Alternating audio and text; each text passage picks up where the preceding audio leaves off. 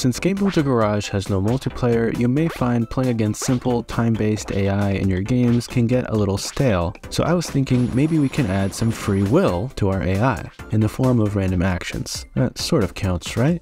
So I've set up this simple one-on-one game where the two players can jump to dodge, launch a ball of destruction, or throw up a sturdy shield. Right now I've got this character set up to act either by my controls or through simple time-based prompts, but I want them to act randomly to keep me on my toes.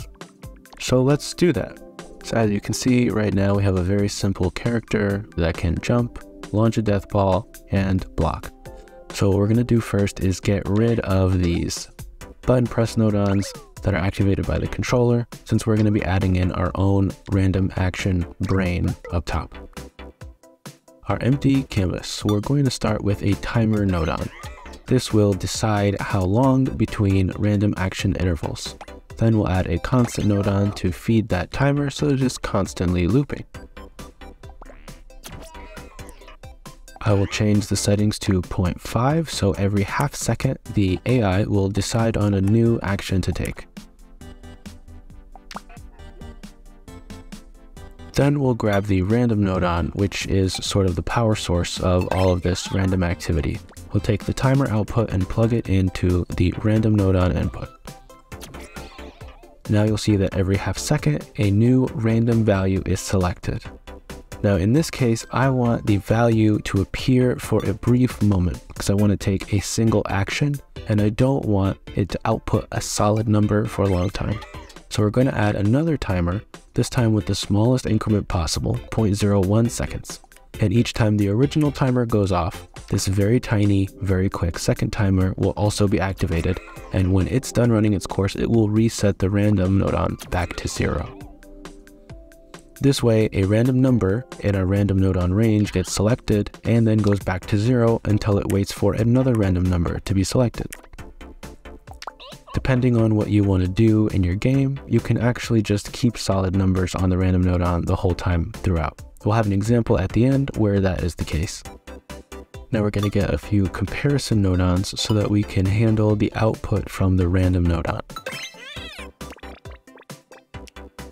We'll plug the output from the random number into the 3 comparison nodons. To keep things simple, we'll have 3 constant nodons with 3 different values, 1, 2, and 3, since that is the random range here. There are obviously always ways to optimize these builds, but I want to keep it very simple and human readable so that anyone can follow along. For example, you could use a greater than, equal to, and less than nodon with one constant of 2 to create the same effect, and you'd be saving 2 constant nodons at this point. We're simply going to plug the 3 constants into the 3 comparison nodons, and that's going to represent the 3 quick random actions that this AI can make. The basic engine is now complete, so we'll just plug in the 3 different comparison nodons to the 3 different character actions, and we'll basically be done. One towards the black shield launch nodon and towards the sound, but we'll leave that for the end so it doesn't get too annoying. One towards the death ball launching nodon, and then one towards the jump output on the player character. You can see with the ways that the nodon connectors are pulsing that our system is working. So once we go back into play mode, you can see that the AI is now acting randomly. So it's a bit more fun than if it were timed or running very basic orders. Another thing you can do, like we mentioned before, is have the random output remain constant.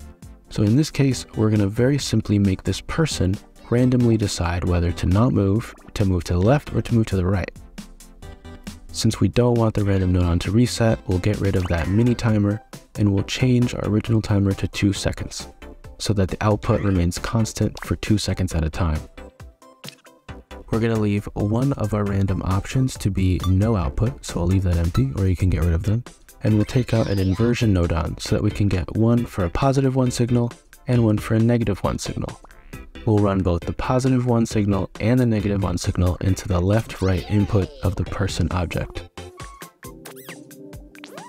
Now our red AI person will simply decide every 2 seconds whether he wants to walk to the left, to the right, or stay in place. You can actually take both of these and put them together and create a character that moves randomly and acts randomly, and you can apply it to a bunch of different gameplay mechanics.